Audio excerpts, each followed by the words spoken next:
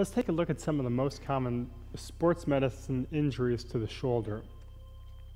This is the shoulder sort of apparatus here. We got the clavicle, we got the scapula back here, the acromion process, the humerus, and the head of the humerus.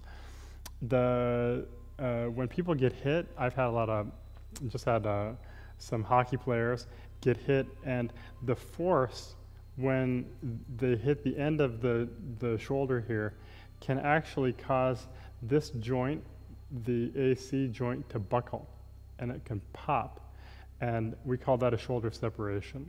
So it's a separation at the acromioclavicular joint.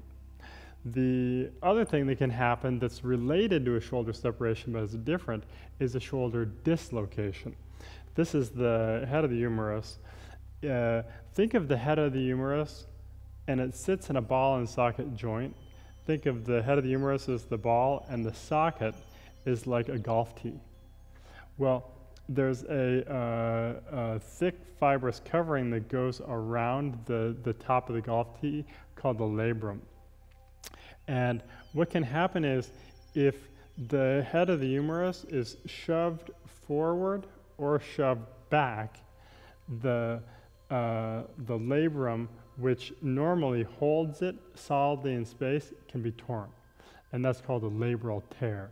And when people have a lot of pain in their shoulder after a situation where they had a dislocation, that can be a labral tear. The time that happens a lot is when you're in an outstretched arm position and you fall. The reason is if you think about right here, your pec is in a lengthened position. So your pec is relatively weak. But your lat, which reaches up here, your two main shoulder stabilizers are in their longest position. And when they're in their longest position, they're in their weakest position. So the other things that we have stabilizing the shoulder, we have pec minor reaching up, and then we have all of the short little muscles that come into a stabilizing role. But they don't really stabilize and keep the joint in a ball and socket position. So to make that type of diagnosis, a lot of times it's an MRI, a lot of times it's an exam by an orthopedic surgeon or another sports medicine physician.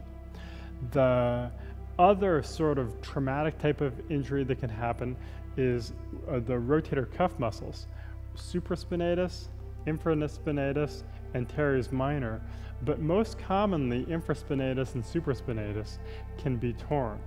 And it's not really the muscle that gets torn, because the muscle is pretty strong, but the muscle reaches out, and the muscle basically turns into tendon, and tendon connects muscle to bone.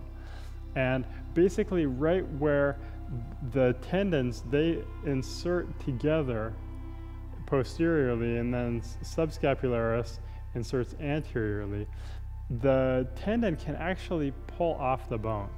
And when it pulls off the bone, that means when the muscle contracts, it's just pulling in space. Now, some people can have what's called a partial tear, and when you get a partial tear, the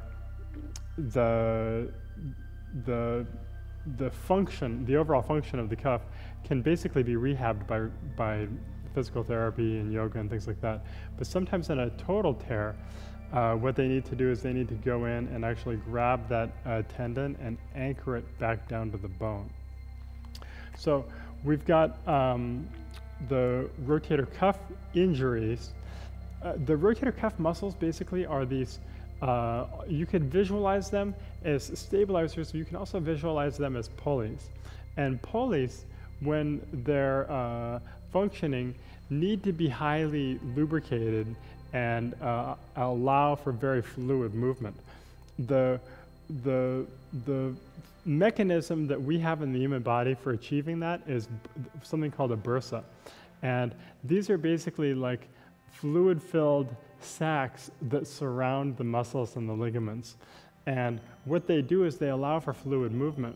But when there's inflammation or trauma, so let's say you repetitively sort of jam the head of the humerus up against the acromion process. If you repetitively do that, that can lead to trauma, and that trauma can lead to what's called bursitis, or inflammation of the connective tissue that surrounds all of those ligaments. When that happens, people can have a lot of pain, and they can have a lot of pain and impingement when they lift their arm. A big part of that is because when they lift their arm, they're lifting their whole shoulder. And so all of this comes up, and they jam the head of the humerus into this thing called the acromion. Now, one of the surgical treatments of that is they take a little drill and they shave this off, so they create a little bit more space in there, so there's less impingement. But the other thing is by learning how to have appropriate stabilization with these bigger muscles and keeping the head of the humerus down, then fluid movement happens and the ball stays in the ball and socket and it doesn't come up. And then by not traumatizing this area, that can sometimes improve the symptoms of the bursitis. There's a lot of other things in terms of medical modalities like ice and anti-inflammatories and things like that that are used by a lot of people. But just appropriate movement can be extremely helpful for working with people with those types of symptoms. There are many things that we just covered, from traumatic things to just sort of poor biomechanics that lead to inflammation. Any one of those or a surgery can lead to one more thing that I'd like to just tell you a little bit about, which is something called adhesive capsulitis or frozen shoulder. When we start to have inflammation and pain, sometimes that can lead to a lack of movement, and then all of a sudden the muscles can start to tighten down and not engage in their full range of motion. So the shoulder likes to come all the way forward, all the way back. It likes to move in space sort of through all of these ranges of motion, but when an insult happens and we start to lose movement, sometimes, and you know, especially in women in their 50s, this can happen. I see a lot of people who do a lot of yoga and they do a lot of chaturanga, a lot of push-ups, but they don't quite have the strength to have stability, and then it can be a fairly trying thing to overcome that. A lot of people end up having surgery.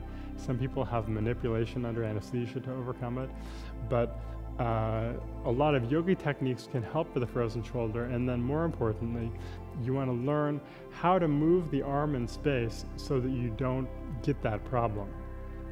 And that's basically what we're going to be teaching when to use the anterior muscles, when to use the posterior muscles, and then when to kind of have both groups of muscles soft but integrated and stabilizing so that the entire shoulder girdle is on and stable and connected.